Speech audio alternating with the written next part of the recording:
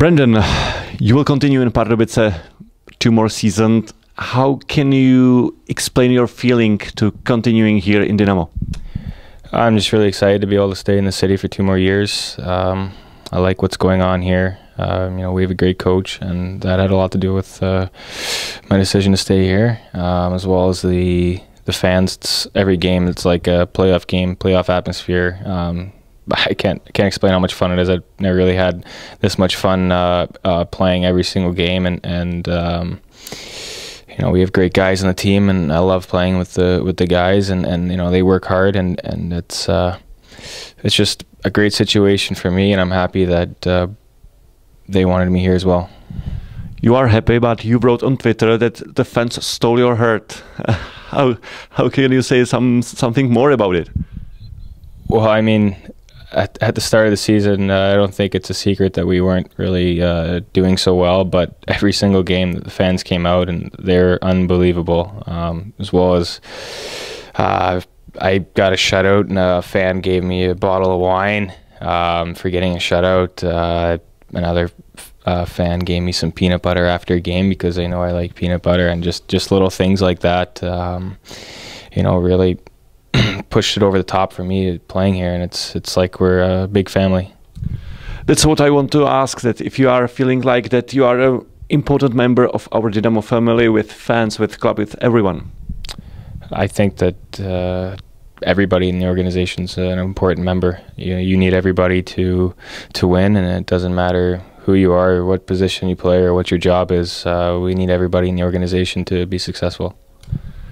Come back to July, August. You came for tryout, and we will see if you can explain your feeling during first days in Dynamo. My feeling in the first days in the Dynamo was, I don't know why it's so hot here. It was like 36 degrees, and I had to walk from the arena to the hotel every day, and I was sweating the whole time. That was my feeling about that. But other than this, I knew that this was a great place to play. I kind of had a plan for myself coming into training camp. I just wanted to work hard and prove that I can play here and just take it one step at a time. And thankfully my teammates played very good when I was in net, and things just kind of happened for me. During autumn, you got #1 goalie. How important is it for you personally that, I am here, it's right to be here? Well, it doesn't really matter what your position is on the team. You have to do whatever you can do to help the team win and be successful, whether that's working hard, staying out on the ice in practice if you're not playing, or when you're in the net, and obviously you have to give the team a chance to win. But me personally, I always want to be better, and I always know I can be better. So every day, that's the challenge for me, is just to push myself to be a better goalie. You have got a lot of confidence from coaches, from people, fans, from the players.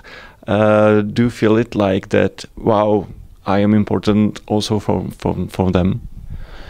Like I said before, I don't think I'm important. I think everybody, as a whole, as a group, is important, and you need everybody to win, and you need everybody to be successful. And I'm just doing my job. That's all I'm doing. For me, you are #1 goalie with working with stick in Czech extraligy. Where do you learn to play the third defender? Actually, when I was younger, my dad told me that I have to do this because I was pretty strong and I could shoot the puck.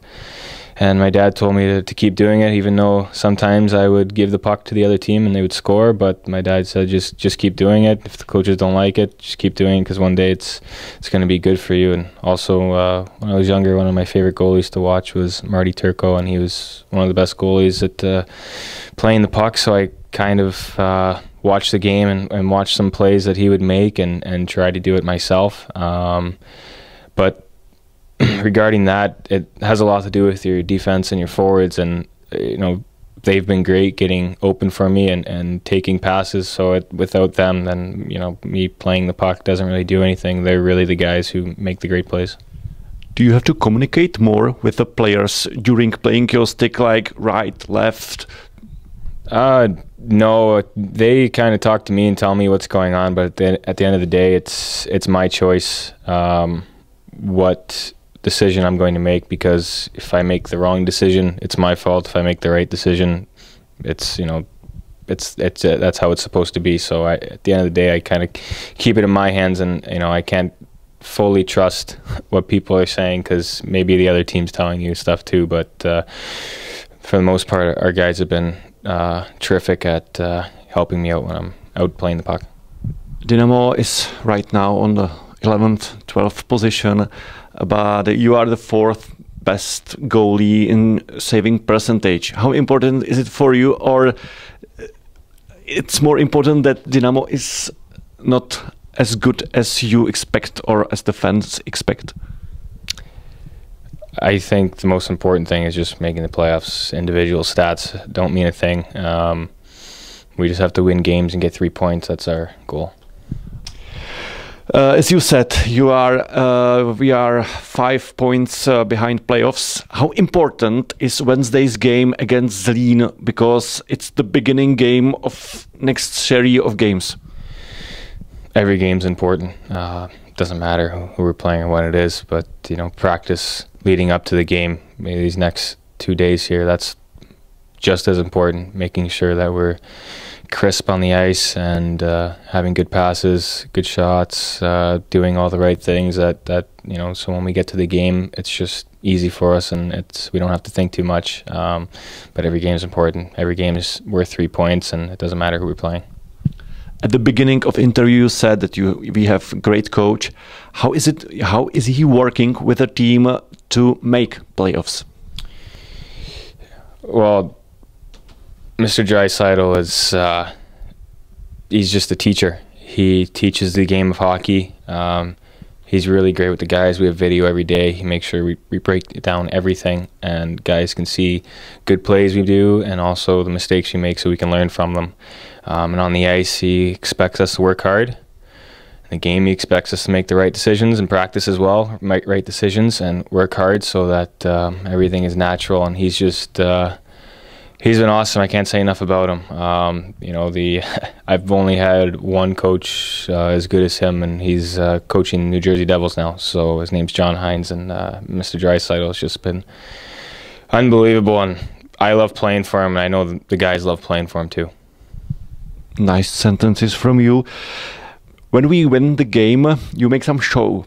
If you plan it, or if it's like, oh, I will make it.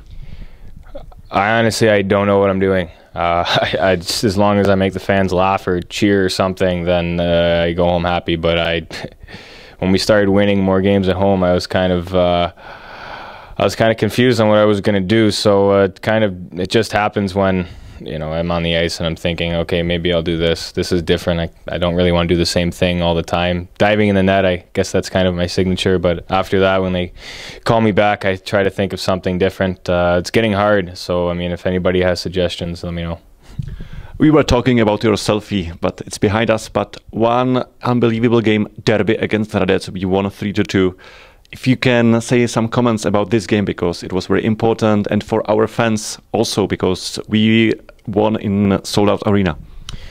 Like I said, I think that all goes back to Mr. Draisaitl and how he had our team playing. You know, we played with a lot more confidence that game. You know, we were down 2-1, and we just kept playing the same way, kept pushing and pushing and pushing, and there was a belief in the dressing room that we'd come back and we'd score some goals. And then at the end of the game, I think everybody believed in each other that we would defend the lead, and we did that, and it was just great. It was awesome finally to beat them. I think our fans deserve that for sure, because they, like I said, they come out every game and cheer so loud for us, and they sometimes work as hard as we do, and it was just great for them, and I'm really happy that they got to see that. Back to you personally, you are keeping contact with fans, Twitter, that you are answering all mentions to the fans. How important is contact with fans for you? Yeah, I try to answer as many as I can. I know sometimes I don't get to everybody, but that's really important to keep good communication between I think the players and the fans, because if it wasn't for them, we wouldn't be here.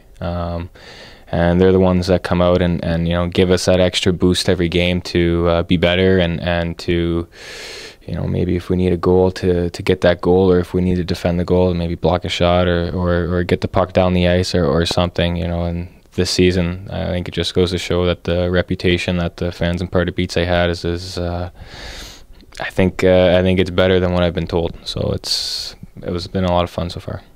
When we were speaking together, you told me that you are using public transport. And my question is, if some people say hello to you because you are more and more famous here in Pardubice, or still not?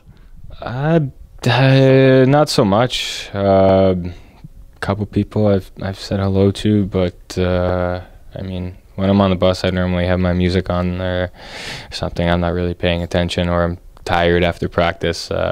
So I think more in the mall and around town, I get a wave. I think the kids know more about me. I was out for a walk in Dubina before one of our games, and some kids want to take pictures with me. I was surprised by this, but of course, if anybody wants to do that, it's no problem. What about Czech language? I know it's very, very complicated, but are you just trying to learn some basic words? At the moment, I can speak very, very, very basic, but in the dressing room and around town and restaurants, I can understand, I wouldn't say most of the things, but a good amount of what people are saying. And I think reading is the easiest part for me because I can recognize the words, and at the grocery store I know what everything is. I know what I'm eating, but and I can order at a restaurant. I know what the food is, but for me it's a very different language compared to English. And also, you know, I speak a little French, not a whole lot, but a little French, and it's very different than French and also different than Spanish, which I also know a little bit of. But when I played in Sweden, Swedish was a lot easier to pick up. The words are kind of similar to English, and they kind of, the way they're spelled, that's how they sound. Here it's very difficult, so anybody that can speak Czech, they're a lot smarter than I am, that's for sure. What about your neighbors Novaks at your apartment? Are they still there, and are you together some evenings? Yeah, they're still there. Not much. I think we say hello every now and then, but I went and watched the little goalie practice. He's actually unbelievable. I was surprised how good he is. I couldn't believe it. When I was his age, I was nowhere close to as good as him. He reminds me a lot of Jonathan Quick. I was just amazed by how good of a goalie he is. I know he'll play here one day for sure.